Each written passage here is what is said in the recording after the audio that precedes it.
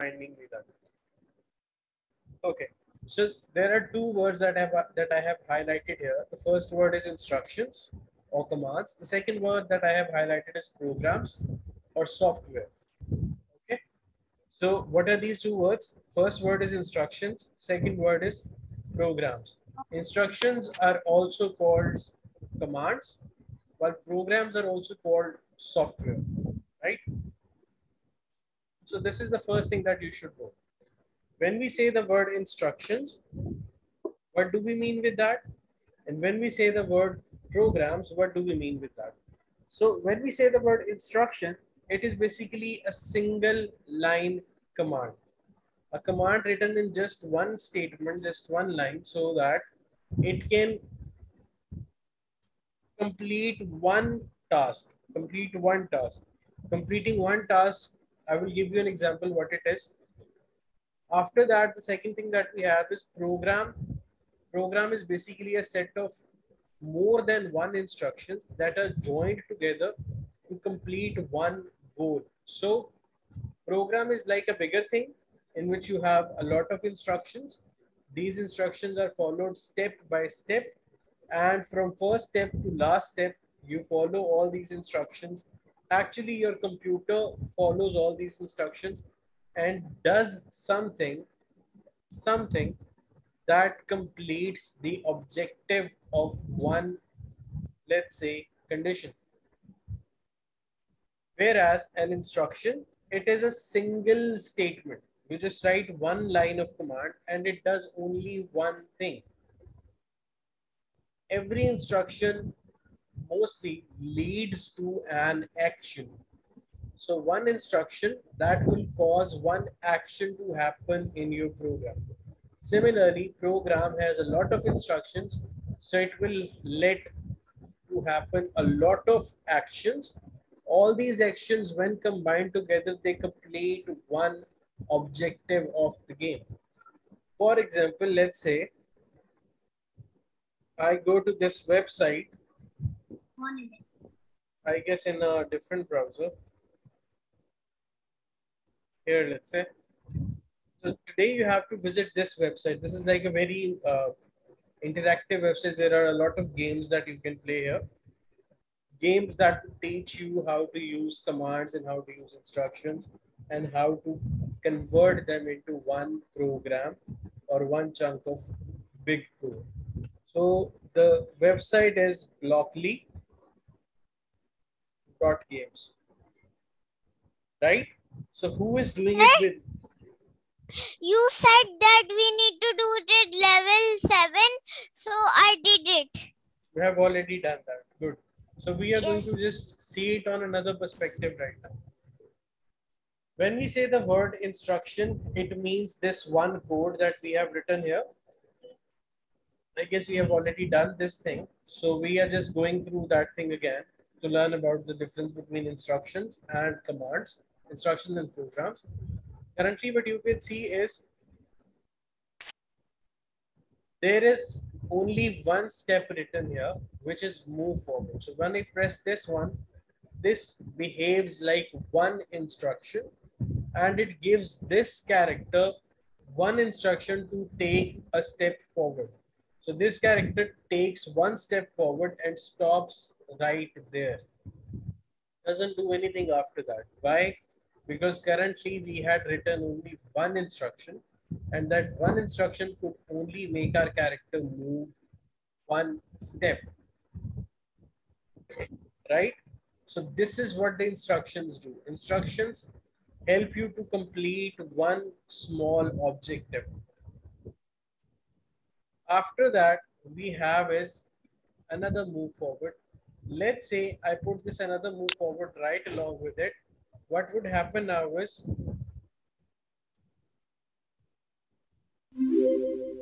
this task is going to be completed. Similarly, you remember that we tried to make an animation in Scratch also. You remember that? In which we had a giraffe, an elephant, and a lion. The elephant and lion, they went to the giraffe, said something. So let's try to see how instruction and commands work in Scratch as well. Instructions and programs work in Scratch as well. So let me open Scratch here.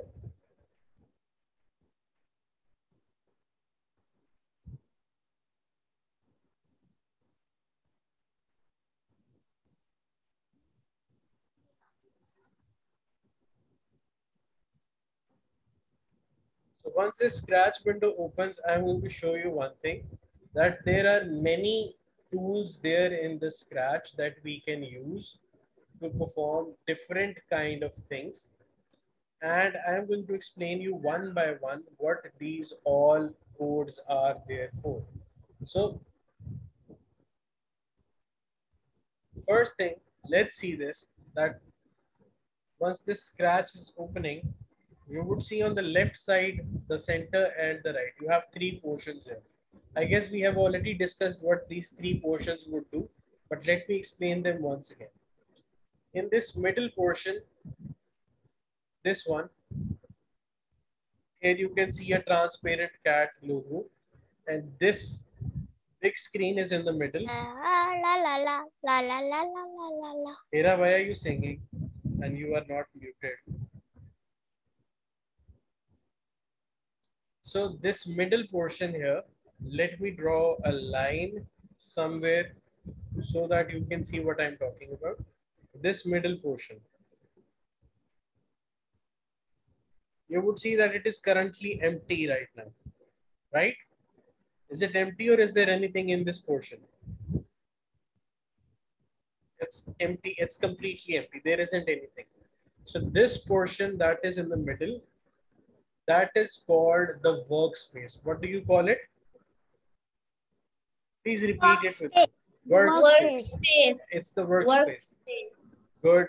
And if I, let's say, change the color here of the pen and draw this area, do you know what is this area called?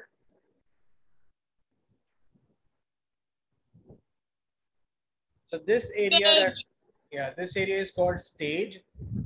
And this area, let me change the color again. And this area here, do you know what is this called?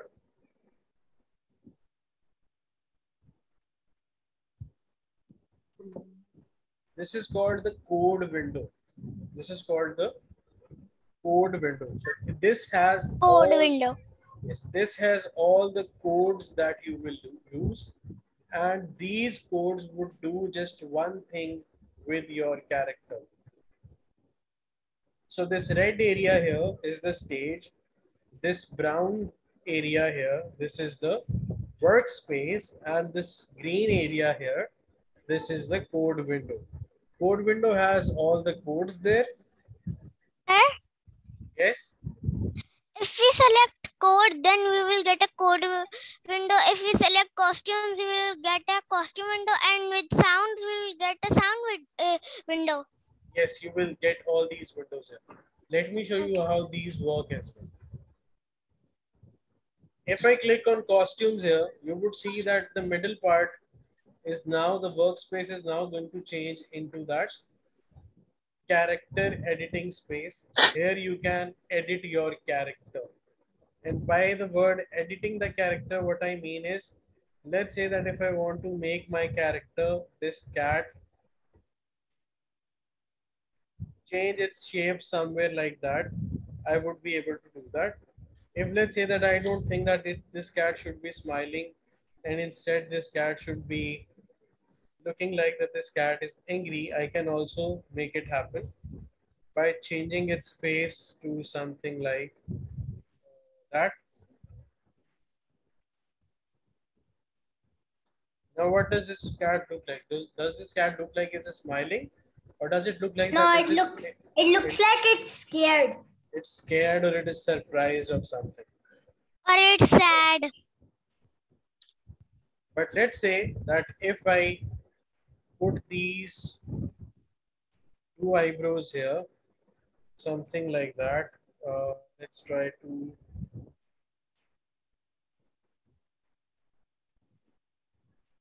make them a little thinner. Change its width as well a little. and I put them on its face,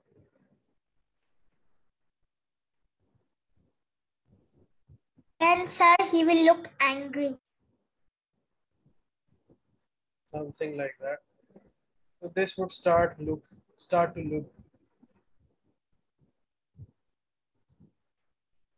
He will look like he is shouting like, what did you do? Yeah, it would look like that. Let me make its face a little red. Now it looks like it is angry or something like that. So you can do a lot of things with your characters in the costumes window. You can change how they look. You can change how they behave. You can see what options do you have for this character. Let's say that if I don't make any changes here in this cat, but I can't undo it now. So this was supposed to be basically looking like if this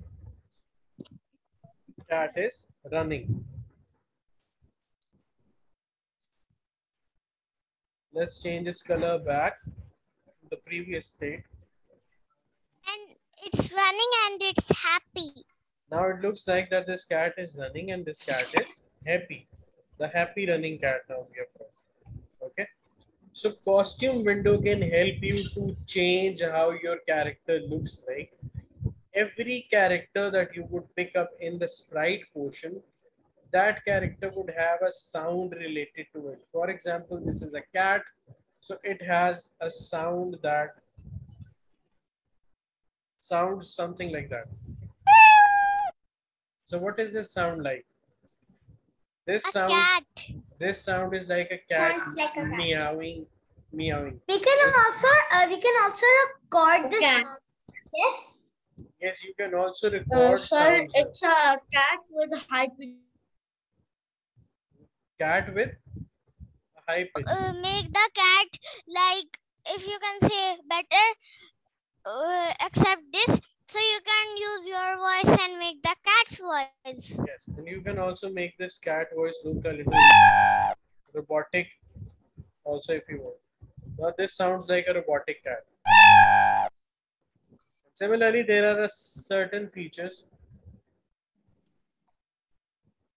There are certain features that you can help to make your sound feel better when you are using them, like fading in and fading in for a longer space. Let's see. And let's remove its robotic part also. So you can change the way the sound would behave. Similarly, it sounds like a bird. Similarly, you can change the sound here as well by choosing a sound. And when you choose a sound, you can use any sound that you would want to.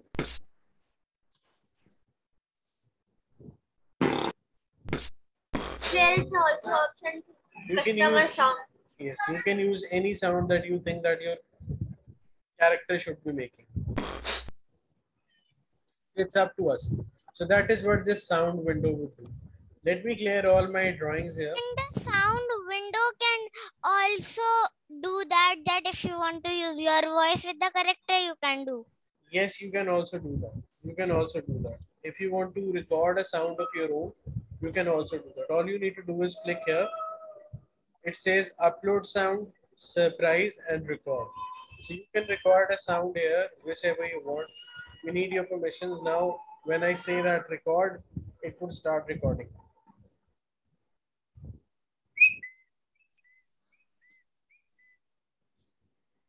So now I can see that what I have recorded. So if I have had to use a bird somewhere, I could use it. This tweeting sound. Like it's like a cuckoo. It's like a cuckoo, yes. So any bird tweeting, we can use this sound for that bird. So these are the three basic portions in a Scratch window. Now let's see what is the meaning between actions. What would the actions do and what would the program do? Let's say first discuss the motion parts. So motion part contains all the objects, all the code blocks. Yes. But we need to change the background ground. The cat is not running in the sky. I know that, but let's say that today we are not doing that. We will do that some other day. Today I'm just going to tell you what these tools would help you Okay. to do. But it is always a good idea to have some background. Let's say I would want to use this boardwalk.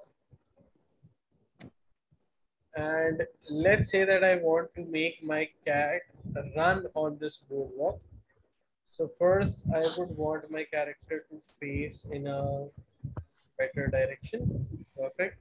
Now I can ask my cat to start moving. So what I can do is ask my character to move 10 steps, change to next costume, Sir, if you want to change like 10 steps or move anything 10 that steps again.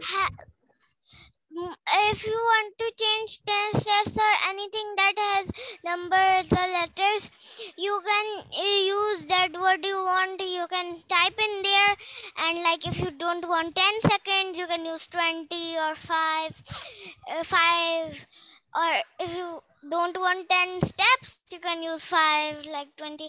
And if it's saying you can also use like your name, anything. Yes. So let's say that this move step is going to make your cat move. Sometimes we would want a cat to move fast, and sometimes we might want a cat to move a little slower. So moving 10 steps, it would do something like that.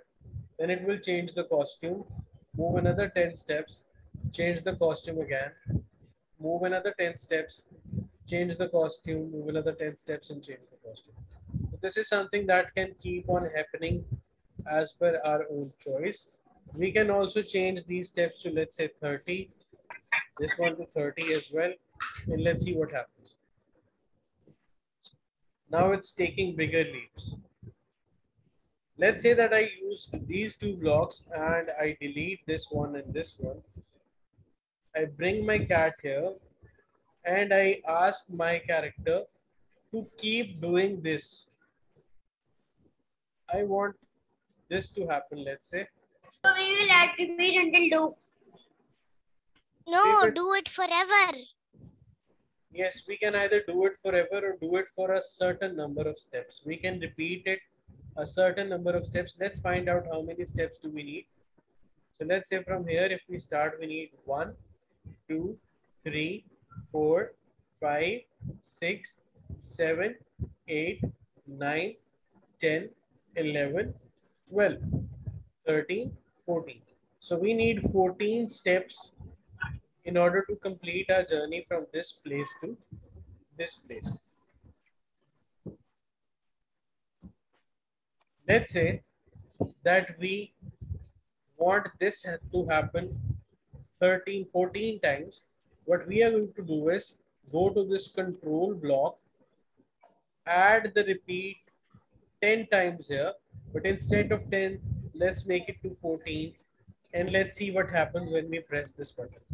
Currently, you would see that this is happening very fast. So we would want this process to slow down a little. So in order to make it slow down, what you are going to do is add wait here after every time it takes some steps. So let's say that we add 0.2 seconds and now see how does it move. Now this movement looks easier. Similarly, Sir, if you should like add 2 seconds because it's still very fast. I add 2 seconds, it's going to be very slow. So you can add like 0.5. Yes, so we can play with the seconds to see how many seconds do we want to skip. 1 is also very long. So let's try to figure it out by waiting for 0.3 seconds first. And let's see how does it move. Yeah, it's pretty awesome now. Now let's say that we add another sprite here. That sprite is going to be a bird. I want to see that which birds do we have. Do we have any bird here? Bird, bird, bird. if I write bird here, I have a dove, I have a duck, I have a We parrot, have I and have we a have a penguin. bat. We also have a bat. Yes, we also have a bat, but I didn't like the bat very much. So let's say this is the bat. We want this bat. You can also use butterflies. They also have that. So let's try to make an animation in which a butterfly, the cat is following the butterfly. So let's say that we go to the characters here and see if there is a butterfly.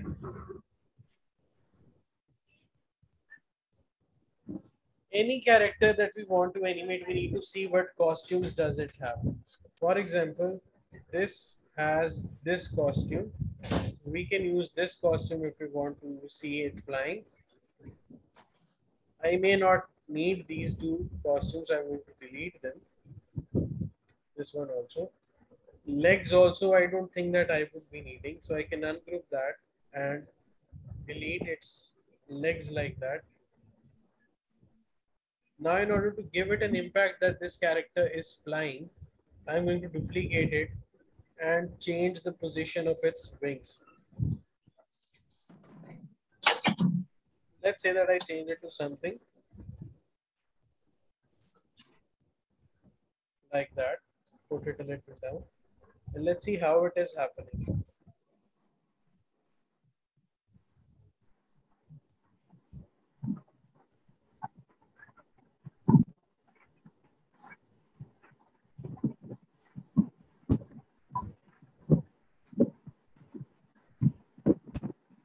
Let's make it a little smaller as well. So this is happening now. So which makes it look like this cat is now flying. So in order to fly the cat, this cat looks pretty big as compared to the butterfly looks very big as compared to this cat. So we can change its size here. Let's change it to 50, let's say, and this is kind of a little smaller size. Change it a little more, 40 would be perfect.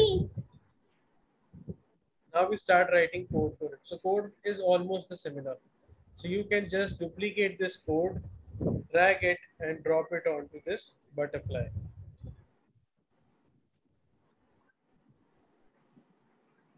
You see this code here? No? Okay, let's try to put it there. Now you see this code here as well. Let's say that I don't want In elements and flip the let's say that I want this cat to not be able to catch the butterfly and I also want the butterfly to fly above. So in order to make it fly above, what I can do is turn this butterfly a little at the start, something like that. Or maybe I should not add it here. I should add it here.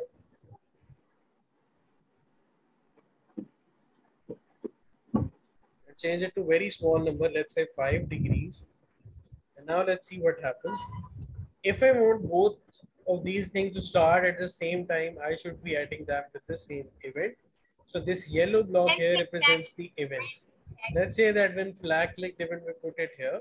And we put this when flag clicked here as well. Now you would see what would happen. Once you will press the flag button, both of the characters would start flying. One would start running and the other would start flying. Now we need to bring both of them back. So let's say I bring it back here. I bring this butterfly back here. But I don't have to do this every time again and again and again. So let's say that I first fix its angle and where it should start from. So for that I can use this go to XY block and point in direction block to help us understand where this character should be pointing to and where this character should be when you start the game. So let's say that now we have put where this character should be and where they should be pointing. Both the characters should be pointing the 90 degrees, and they should be starting wherever you want them to start. Let's say that I want this butterfly to start here. So I'm going to change its XY position here according to this one. Its XY position should be minus 125 and 18. I will put this values here, minus 125 and 18. Now let's see what happens. Now when we press the flag button, I observed that this angle was very big. I can try to make it a little smaller. So let's say let's make it to 3 degrees or 2 degrees. Now if we run it, you would see what would happen. This butterfly is still a little above. Let's try to take it down.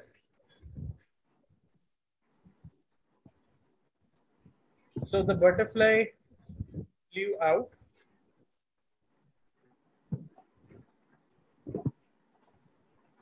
and the cat kept running. The butterfly flew out and the cat kept running.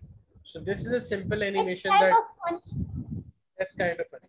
So this is sort of a simple animation that you can make as your assignment. I have recorded this lesson as well and I will share its recording with you. But this is like a very simple animation that you can make today. If there are any questions that you guys want to ask, now you are welcome to ask any questions that